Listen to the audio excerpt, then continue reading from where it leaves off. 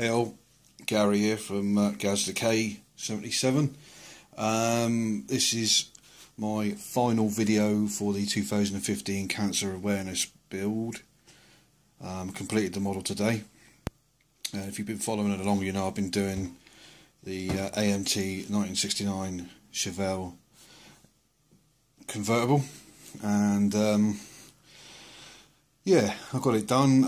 It's painted as in the box art colours, but it's got a black interior. I've painted it orange for leukemia. This is in memory of workmate's dad, Terry, who died of leukemia unfortunately a couple of years ago. So yeah, no further ado, let's I like this box art, by the way. I just got to quickly say that these new boxes that Round 2 are doing for these AMT kits, really nice. Might keep that box. Anyway, enough of the box, let's get the model. Okay, here we are. Bring it forward. There she is, guys, all done. I wanted to put the stripe down the body as in the box art pictures, but the decals disintegrated on me. So that was a bit of a mess up, but again, I think this video is going to show the car as being kind of yellowy orange. I'm going to put some photographs up on a slideshow hopefully at the end of the vid, if I can manage to work out how to do that, because I'm not very technically apt, but I will try and see if I can work out how to do that, and you can see the colour more for what it is, which is like a hugger orange. My interpretation of hugger orange. So yeah, what can I say about the kit? Pain in the ass, typical AMT,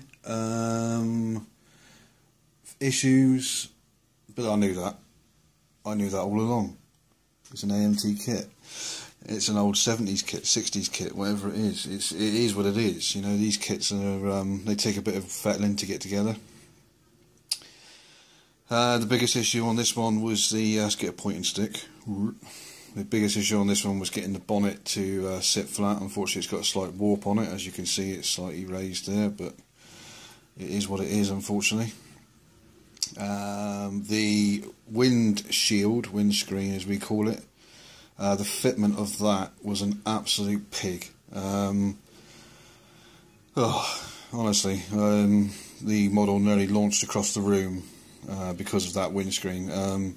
If I managed to get it stuck on this edge, then it would spring on that edge. If I clamped at that edge, and I clamped this edge, it would spring that edge. Oh, and it was just probably 2 days I went on trying to glue the screen. Eventually I got it there with a bit of epoxy glue, epoxy resin glue. And the reason it's got a little AMT decal down here on the screen is because there's a slight glue mark. I always manage to do it. Every model I do has a glue mark on it, so but it's nicely disguised.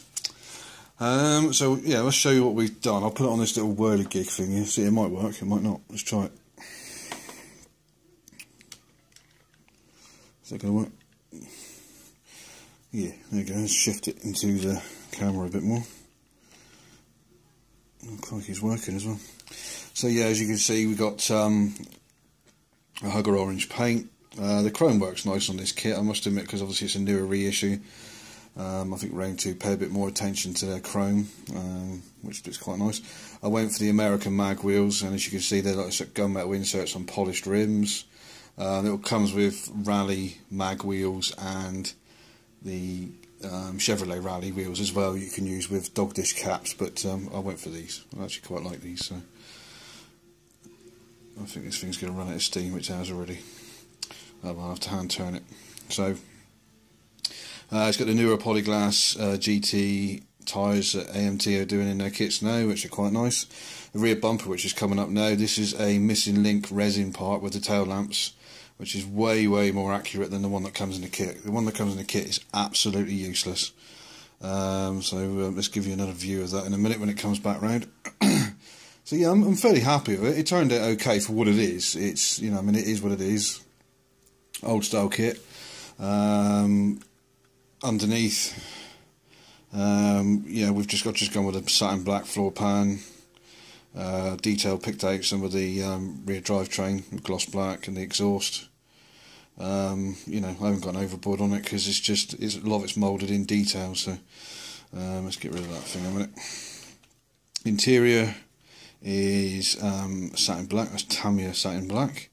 We've got some chrome trim accents there. We're done with bare metal foil. Again, hopefully the photographs will show you a bit more detail than what I can show you in the vid. I don't know if it's going to show at all, but we'll try. There you go. You can see a bit of it. You can see some of it.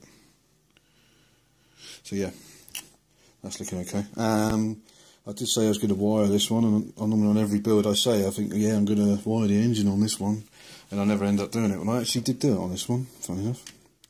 I use a Preston's car parts. Sorry about that, guys. Computer gremlins, camera gremlins, can't even say it, gremlins. The video ran out, sorry. So we'll carry on where we left off. And I was going to say that I always say I'm going to wire an engine, and I never do. Well, I did on this one. I use a Preston's car parts pre-wired distributor, which is in there, as you can see. I changed the air cleaner. I don't know if I said that in the last video, but if I didn't, I'm saying it again. Changed the air cleaner because the SS396s had a chrome pancake type filter, whereas in the kit it comes with this big black affair.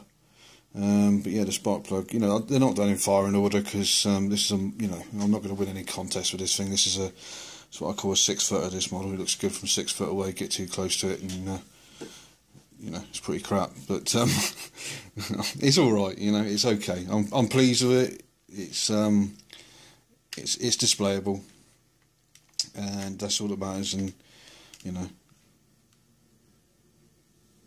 I can't grumble too much about the kit. It's okay. It's turned out to what my vision of it was, so that's pretty good. Alright guys, I'm going to leave it at that now. Just a quick thank you for everyone that followed along on the video and on my series of building, you know, this Chevelle. Much appreciated for that. Thank you very much for all the comments. I've tried replying to each and every one of you. I think I have. I do try and make the effort. And thanks to the new subscribers, I had a couple more again this week, which is nice.